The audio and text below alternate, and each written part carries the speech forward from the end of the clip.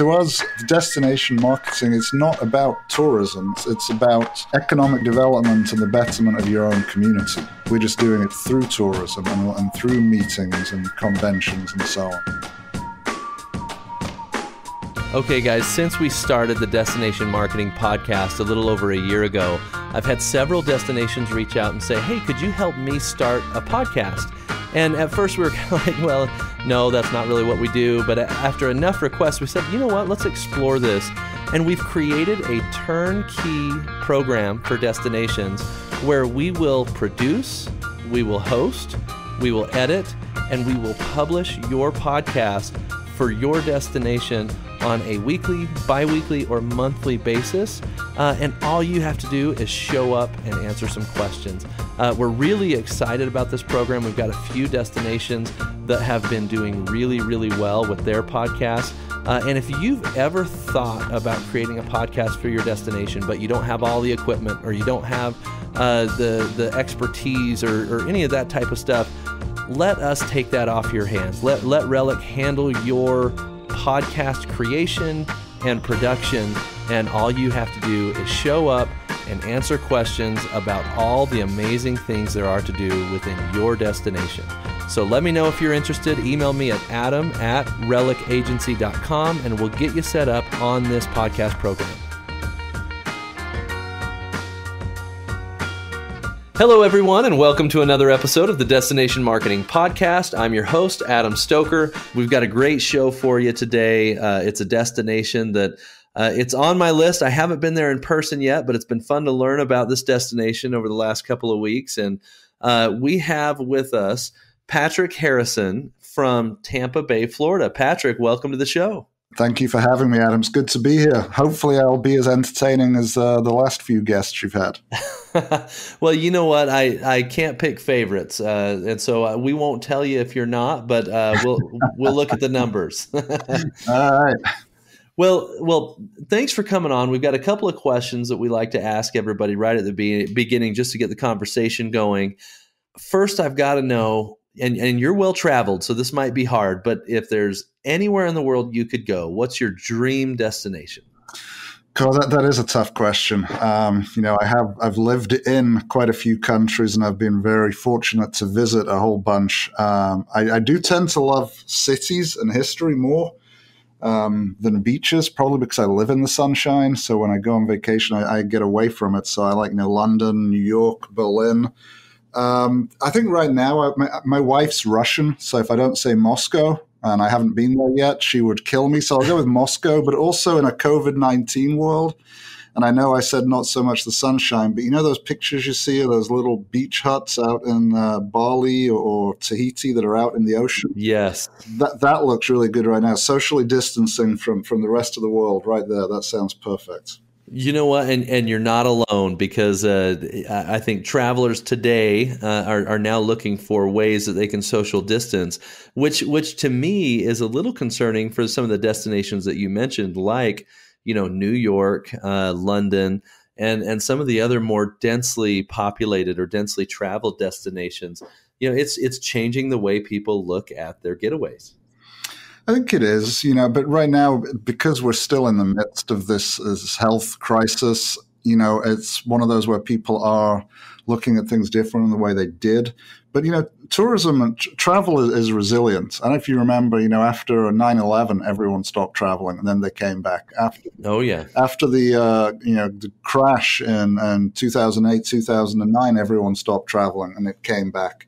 I think once we get this thing under control, once people learn to take some personal responsibility and stop acting like adolescents, or once we get some kind of vaccine or antibody that we all feel is effective, I think people will get over this fairly quickly. I know that sounds at the moment tough to believe, but throughout history, that's exactly what's happened. So I have no doubt that these places are going to see some folks coming back. I mean, you look at New York now. I mean, their numbers are down. I mean, the only reason they're not getting more travelers is because they won't let us in at this stage. So the minute that we get things under control, we'll be back there again.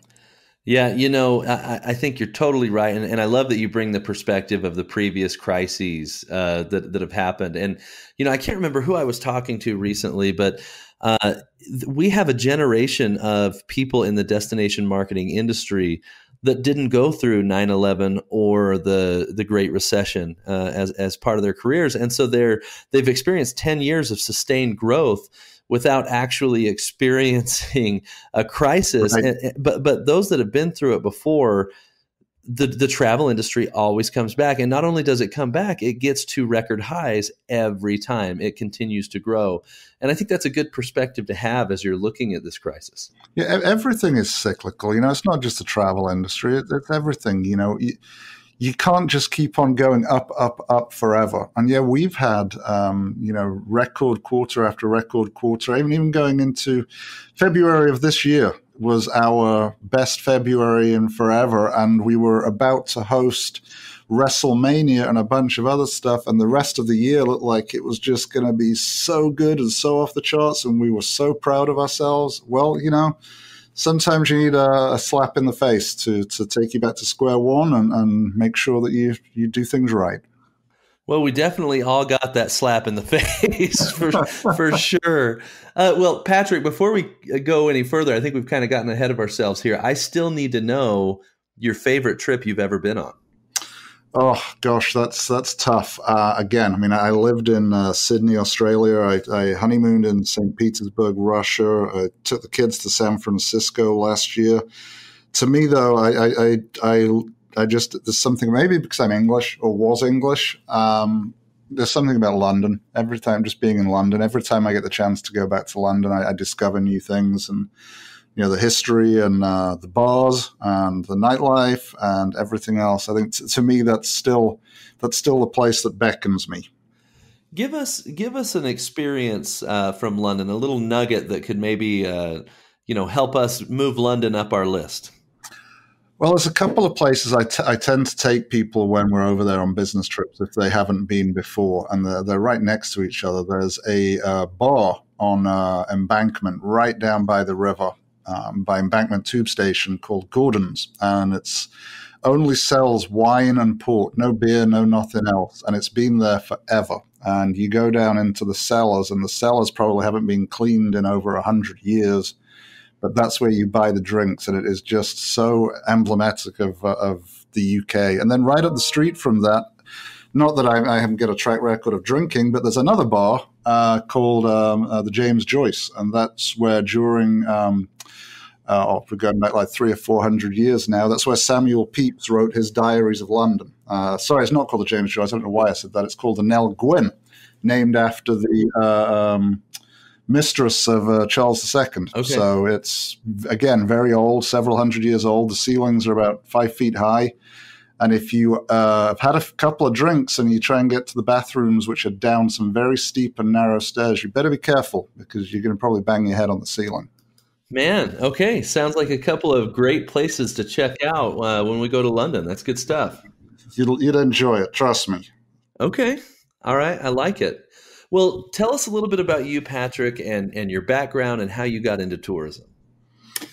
Well, I started out actually wanting to be a journalist and, did that for a couple of different newspapers. I think we all saw the writing on the wall early that was not going to be a growing long-term career. I actually switched into public relations, worked in London for a few years, and then came over to Florida. Ended up being part owner of an advertising and PR agency in Tampa. And not really in tourism. Of course, if you're in Florida, you're always going to have some kind of tourism clients, but it was really more alcohol, wine and spirits, and plus some other industries. In 08, 09, when everything crashed, our agency, we merged into a bigger one, and their forte was and still is tourism and hospitality marketing. So here I was living in Tampa, representing 5 or 6 different destinations, within the state and Caribbean, and but I wasn't doing Tampa. So I did probably about 10 years of Florida-based tourism before I got an opportunity to switch into Visit Tampa Bay and this position. Wow, great stuff. Okay, so and your current role at Visit Tampa Bay, Chief Marketing Officer. Chief Marketing Officer. Okay, perfect. Well, Sounds so you've been on. sounds very big and official and so on, but we're only a small small group, so it's not like I'm overseeing thousands of people. So basically, Hundreds. It would basically just really tight knit team that I get to take responsibility for. Good stuff. Well, you've had the opportunity to sit on both sides of the table as an agency and as a destination. Tell me a little bit about the, advantages, disadvantages, or experiences that come along with having been on both sides. Well, I mean, there are advantages to both. I mean, I think to me, I don't know if I'm slightly ADHD or I'm just easily bored or have very little patience. But what I liked about the agency side was the juggling of several clients, and there was always something going on. There was always something new and creative, and I never thought I would be able to really move away from that. I think, though, after 20 odd years of doing things on that side, I thought the opportunity to give 100% of my attention to one cause would be something I really wanted to try and see. And I think we're a little different here than most destinations, as at least in the state of Florida. And we're not part of the county government. We're a private 501c6, not for profit. Okay. So we don't have some of the hindrances or challenges that they do. I mean, I don't have to answer to a county government. So basically, we can operate just like an ad agency. We can decide what we want to do. We can be high speed. We can be highly creative. We're research focused. We can beta test things. We can do things that nobody else ever done before. And we can make that decision in an instant, just like you can when you sit on the other side. And I think that I think was great to be able to bring the knowledge of how things work in an agency into what is in effect an in-house agency, which is what we have now. Of course, the fun part is, at least for me, and maybe not so for our agencies of record, is that I know exactly how they operate. So, I understand on the benefit side for them, I understand their needs and their processes and how quickly they think, we need to turn things around. But I also know agency BS when I see it. So, it gives me an opportunity. So, basically, they'll have all learned very quickly not to try and BS me, because I will call them on it. And, to me, I think maybe that's just led to a stronger relationship. Yeah, I like that you have the ability to understand what they need from you. You've seen it from their side of the table, so you know how to make their life easier and how to help them help you. But at the same time, you also know how to see through something when it might not be right, or when you're not exactly getting blown away by the performance. And I think that's a really good perspective to have, because so many destination marketers end up using an agency. And that perspective would be so helpful for so many people. I think you're right. And I think that, there's several things it brings to the table. And the fact that the relationship can be different. We discussed early on, if I brought in these specific agencies or through RFP processes because I wanted their expertise, things that were outside of what we can do internally, we need their strengths. The last thing we want from an agency is somebody who wants to just do whatever I want, just to keep the contract. You bring the whole point of hiring, whether it's a person or a group, is to add to the equation, is to add to the whole and make everything exponentially better. So I think that was, it was good that we could have those discussions, and I think they understood, because I knew their processes and how things worked, that I was really being honest, and I'm not here just to make myself look good. What we're looking for is the end result. So if I have a bad idea, tell me. That's the way it should be. So you bring up an interesting point that I think there's a lot of tourism destinations that may have a yes man agency, right? And my question is, how do you have that conversation with the agency? If you're worried that your agency might just be telling you yes all the time to keep the contract, how do you open up those lines of communication? Um, I think you have to begin very early on, as you do with any even inter-office business relationship. You got to show that you have some integrity, that you're an honest person, that you're not that it's not your way or the highway, and you got to ask questions. I ask our agency questions all the time. They ask us questions all the time. I think it's only by working. It's only by having very open discussions. And of course, a lot of this does come back to personalities. We actually have a really good agency, two really good agencies right now. Our agency of record is FKQ here in Tampa Bay. We also work with Mad Media out in Arizona. And it's just one of those things that's, over time, we know that the people that they have there, we trust their ability. We trust in what they are seeing. We know that the things that they're bringing to us are based in research. We know what their capabilities are.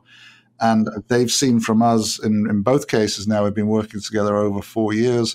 They've seen the same response from me and from my team internally here. We know what's within each other's capabilities. We know that we don't have to lie to each other or manipulate situations to get what we want. So it is a very open situation. And those are the ways that agencies stay with a client for a long time. It's especially in our business. And I don't know whether, I can't speak for other groups, other destinations, because agencies I have worked for represent lots of those agencies. And we had some similar relationships there too. It's just, it's a lot of it is human character and, how confident people are in themselves, how self-assured they are. Yeah, that makes a lot of sense. Okay, good advice. Good advice for everybody that's working with an agency, as many destinations end up needing to. Let's back up and talk about Tampa Bay, though. Tampa Bay is a unique destination. You've alluded to it a little bit, but give us kind of the general overview of Tampa as a destination. Well, it's interesting because I think if you haven't been here in the last 4 or 5 years, or if you've only just been through our airport on the way to somewhere else, I don't think you quite grasp about what this destination is. We are not like the rest of Florida, really. We don't have a beach, although we are very close to many of the best beaches in the state. We don't have one within our county borders. And we don't have Mickey Mouse or Universal. So, we have to do things a little bit differently. We do have some attractions. We have a great Busch Gardens, Zoo Tampa, Florida Aquarium. But I think we really see things. We're a Florida destination that's more like Denver or Austin or maybe even Brooklyn, where, a little bit urban, a little bit different, a little bit hip. You're going to see more guys with full sleeve tattoos than you are in, Miami Vice outfits. So it's really more of that kind of style. We have really the whole city came back to life in the last 5 or 6 years, or maybe even 7 or 8 years now, when we revitalized our waterfront, the Tampa River Walk, which is about 2.5 miles and flows through downtown and includes museums, hotels, restaurants, parks. We have a pirate water taxi that goes up and down there. People kayak, cycle. We've got a great food and a craft beer scene, like a lot of people have now. But the other thing we have that we bring to the table that other Florida destinations don't have, for the most part, is history. Ybor City in Tampa is well over 100 and something years old, and that's where the cigar industry was in the U.S. in the 20th century. That's where a lot of the mafia influences were back in the 30s and 40s.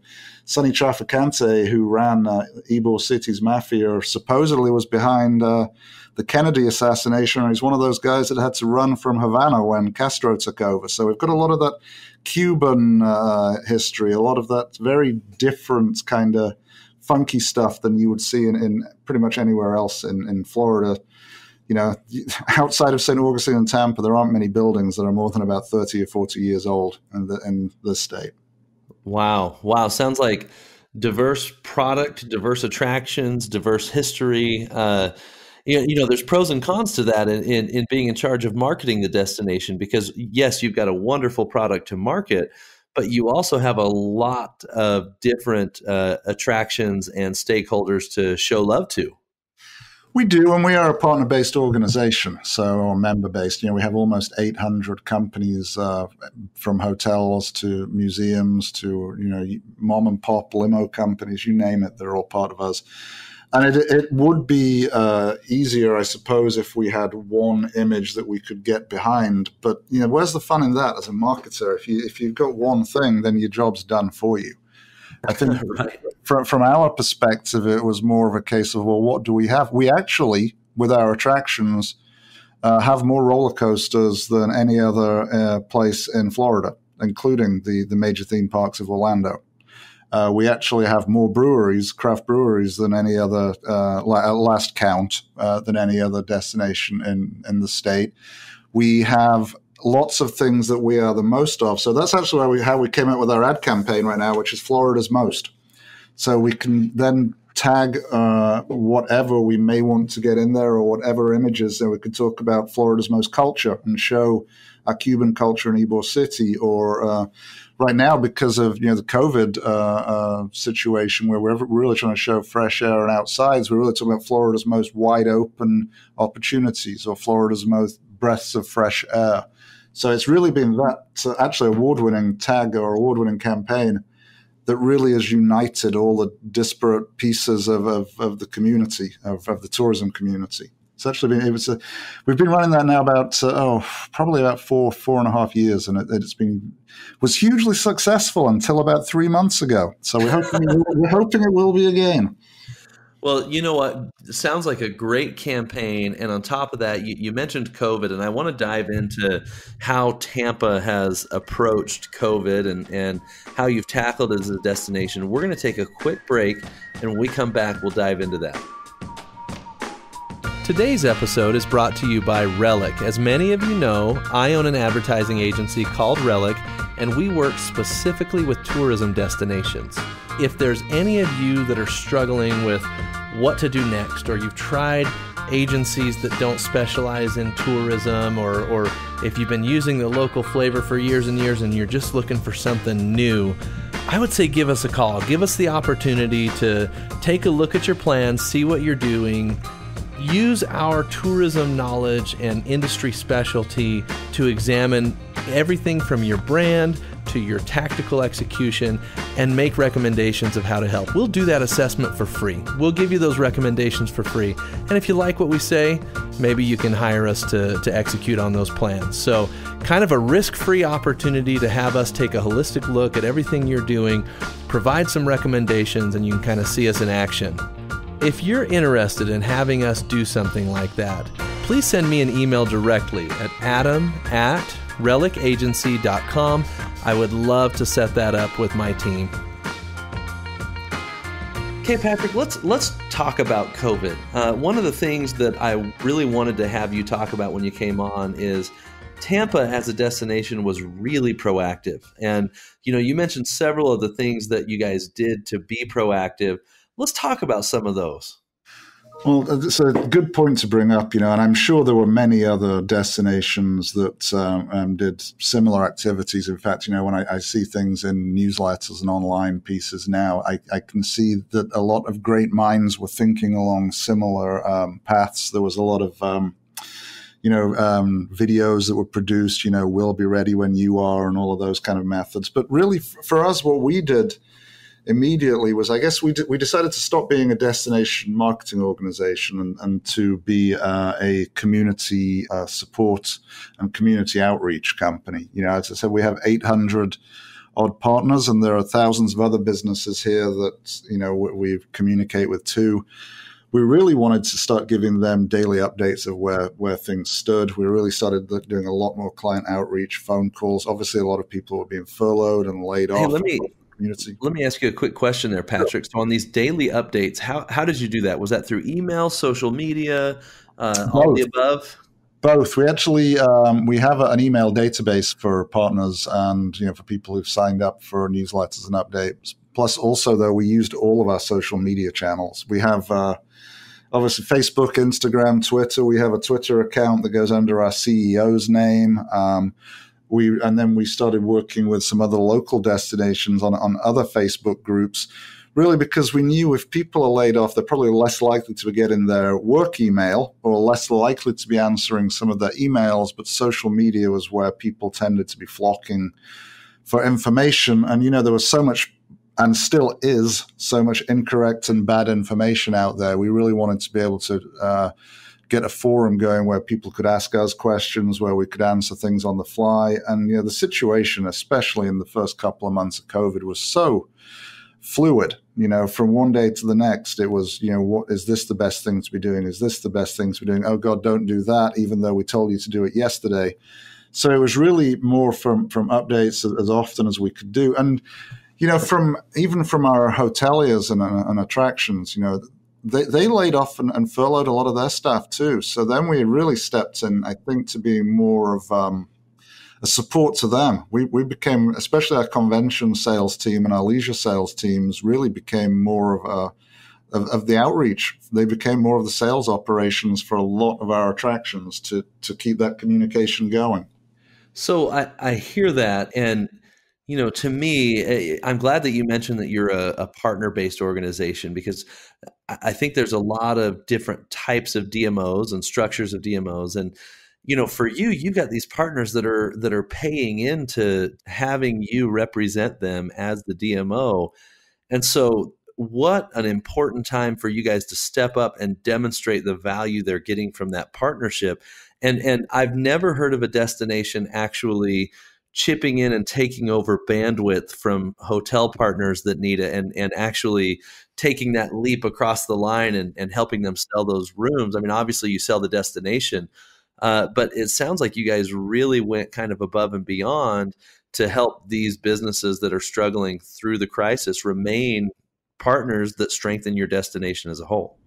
Well, I think it's important to look at where we stand, what type of organization we are at our heart. We are we've worked very closely with these partners and with this community for a very long time. To us, the destination marketing, it's not about tourism. It's about economic development and the betterment of your own community. We're just doing it through tourism and through meetings and conventions and so on. So we've developed over years a trust that the county and the city and other partners come to us with questions. It may be outside of our normal remit, but we will get involved in whatever it needs to be that is for the betterment of our community. So it made complete sense. If our convention sales team is already going out there trying to save or reschedule meetings or to work with hotels on what availability they have, what can we do? I mean, bear in mind, some hotels, as you know, and in a lot of different destinations, closed, at least temporarily. Some were taken over as overflow hospitals. This was happening all over the place.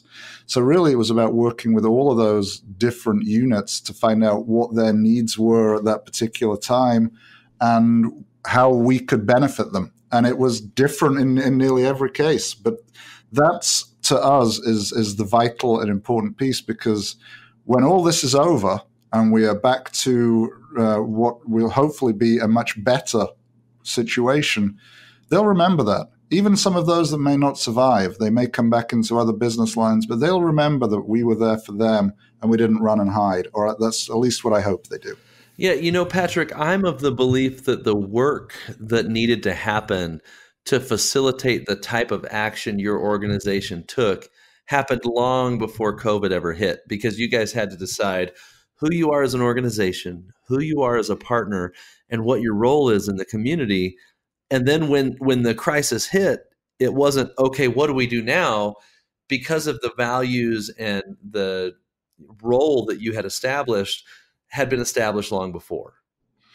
I mean, you're right. I mean, we all, or I hope everybody out there has, a crisis plan, and it probably doesn't include pandemic. I know ours didn't, but the crisis plan is similar no matter what the situation would be.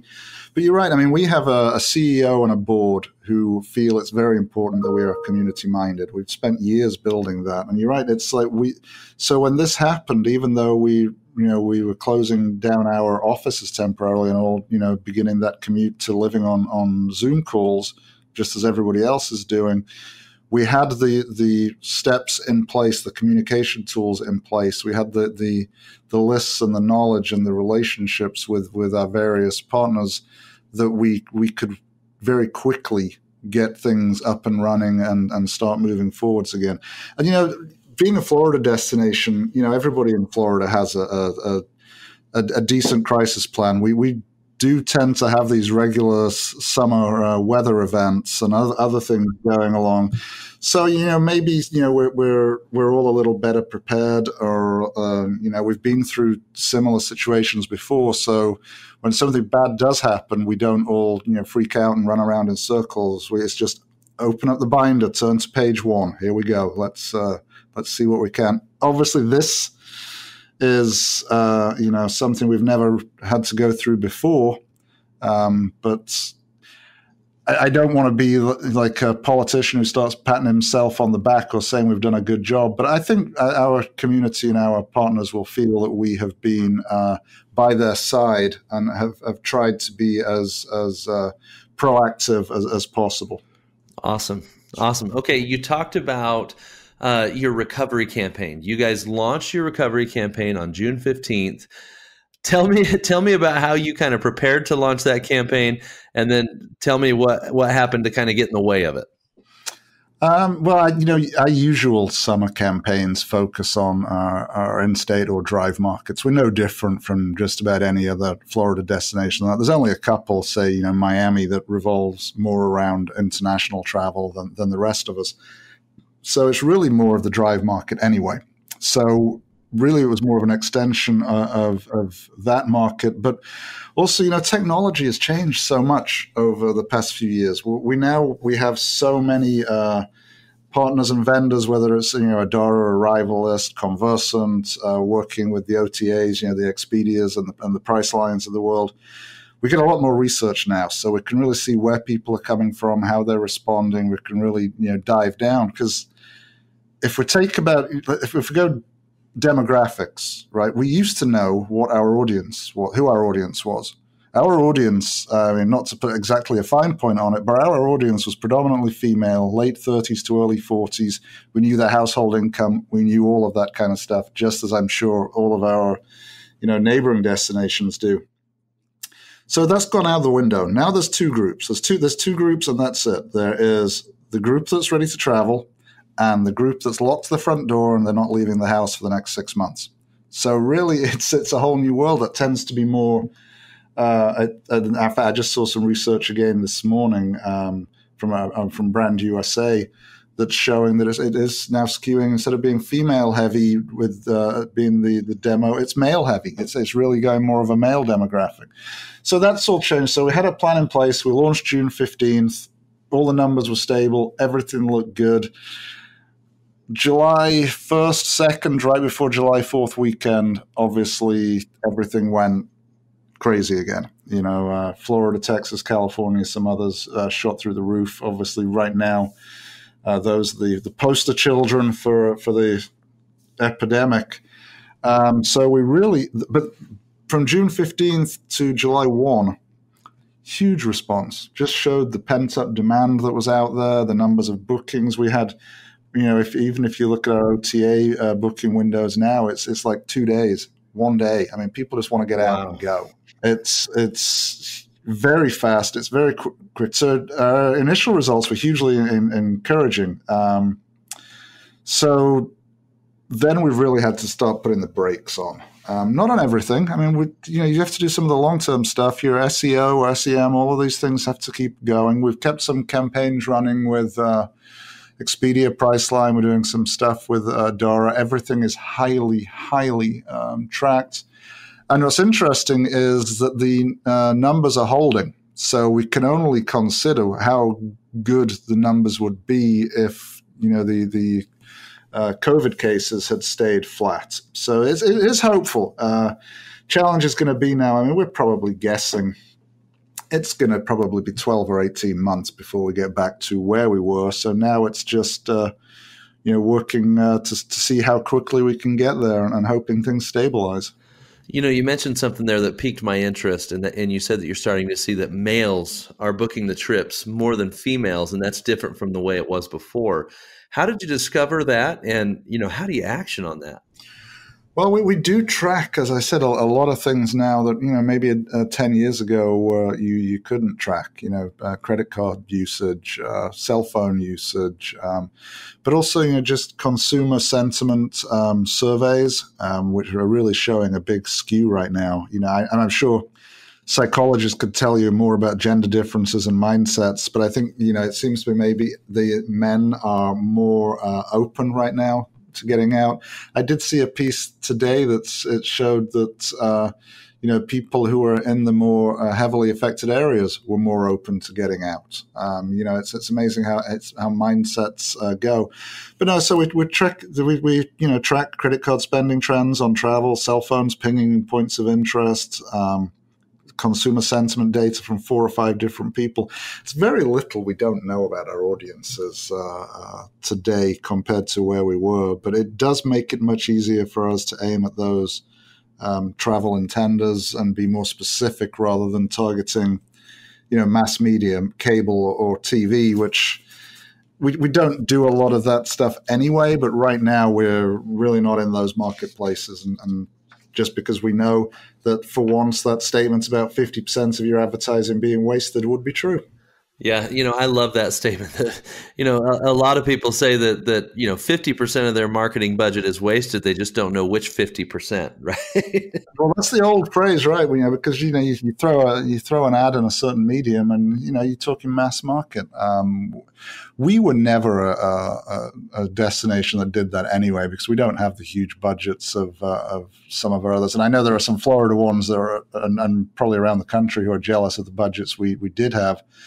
But compared to some of the other bigger destinations, we don't have a lot, so we have to be careful. We can't just throw large amounts of money at a wall. We'll beta test. I'll beta test just about anything if we think that there's going to be something at the end of it.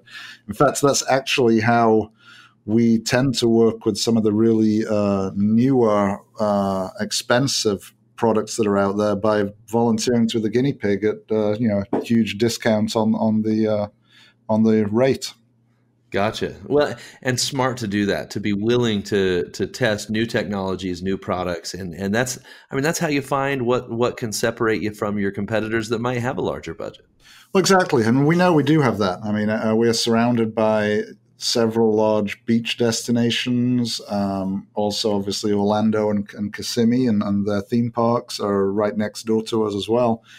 Florida's not that big a state. I can go from one side to the other in a couple of hours. So, and I would say it sounds like I'm uber competitive with these folks, but I will give them credit.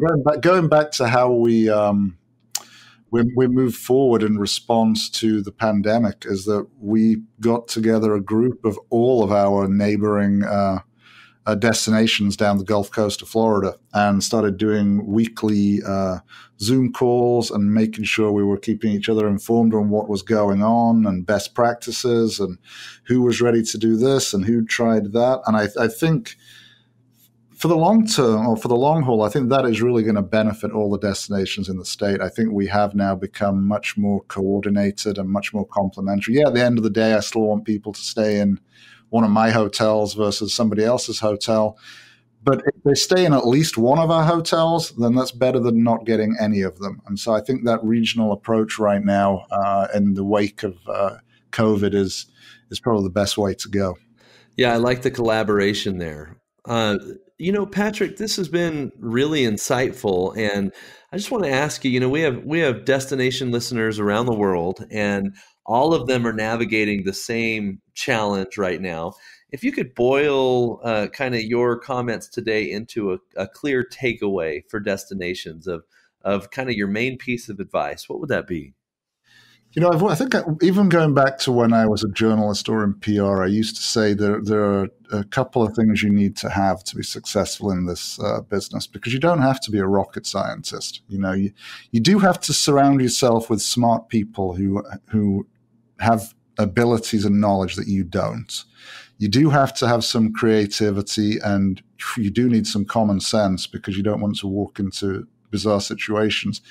But then you also have to have a thick skin. You know, you have to realize that you're not always going to be successful, and not everything you do is going to work. In fact, you know, I mean, you talk about, and so for those who are outside of the US and don't know baseball analogies, you know, if you're the best hitter in baseball, that means you missed 6 out of 10 attempts. Right. You know, you have to get the best pitcher in the game loses games, so you just have to keep your mind on the end game, and just remember that you aren't expected to know everything. Look for advice, look for mentorship.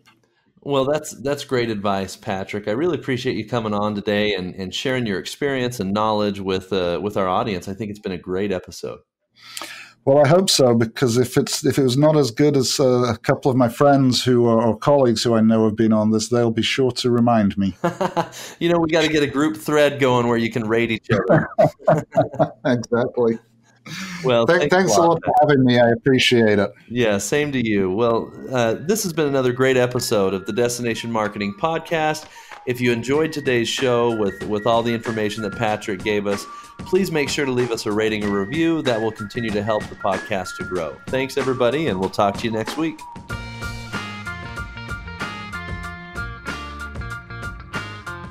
Okay, everybody, we've been talking a lot over the last couple of months about recovery campaigns and what that looks like. And the coronavirus has really thrown so many of us for a loop. If you have found yourself struggling to know how you're going to plan your recovery campaign, or if you're not sure if you've got the right plan in place, my team has been putting together these recovery campaigns for several destinations. We would love to take that opportunity to provide one for you. If you're interested in getting some guidance for your recovery campaign, whether it's just for us to take a look and give you some high-level recommendations, or if you're looking for someone to help you see it all the way through, we'd love the opportunity to take a look. If you're interested in having us take a look and help you come up with the right recovery campaign, please email me directly at adam@relicagency.com and we'll get you set up.